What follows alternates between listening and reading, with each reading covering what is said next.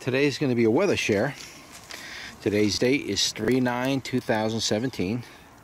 It's approximately 60 degrees out. It's around 3:30 p.m.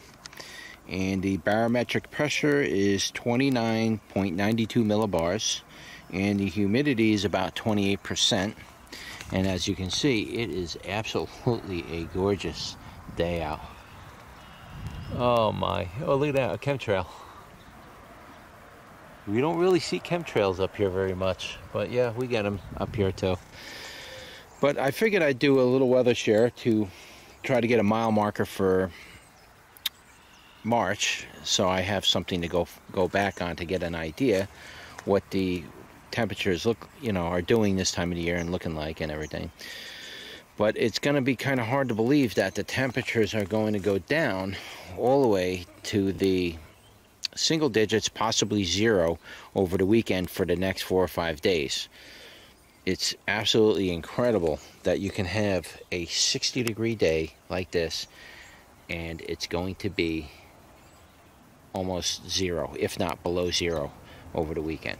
For at least 3 or 4 days, something like that. Then it's going to be in the teens for the next couple of days, but during the day it looks like it'll be shooting up into the 40s. So, but yeah, I just show you, you can see buds are coming out in the trees. Yeah, this is all going to get wiped out this weekend. All the trees got buds on them. I'll take you for a walk back here by the greenhouse. Show you the temperature on the temperature thing. I should do a screenshot of my local forecast. I keep forgetting to do that. Maybe I could do that and put that as a thumbnail or something. Yeah, you can see all the buds are coming out. This hurts us every year. This has been doing this now for a couple of years. Oh, let's see what we got here.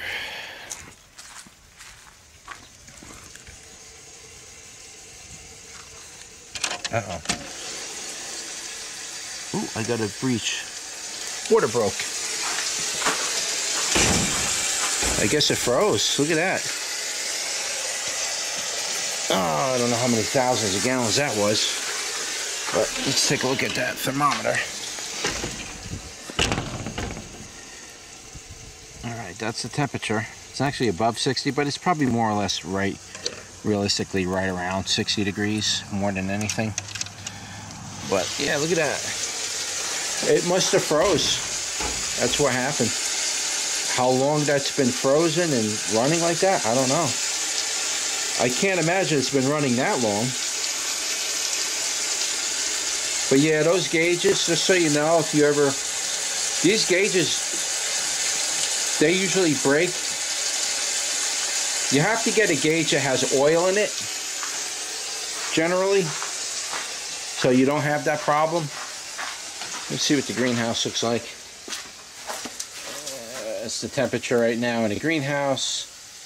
It's about 90 in here. It doesn't feel like 90, but seed trays are all on hold. They're all dried up. There's no point in keeping them wet and moist. It's only gonna plunge down this weekend. There ain't really no point in doing much of anything. In fact, I got to drain my spigot down. Here's my pond. You can see it's kind of brown from the water. We got flooded not too long ago. And the water, when it floods, when it gets really bad here, the water just comes down the hill. Down the hill there, and it floods, and it just comes down and floods the pond. Anyway, I don't want this to be a video about my garden right now. It's supposed to be a weather share, but yeah, as you can see, it's just gorgeous out. There's the sun. Yeah, what do we got, a chemtrailer? I don't know if I can catch that. Can you see it on here? Yeah, we got a chemtrailer plane up there. But yeah, it's gorgeous out, guys. Beautiful day. Like I say, it's hard to believe that it's going to go down into the single digits this weekend. Possibly even below zero.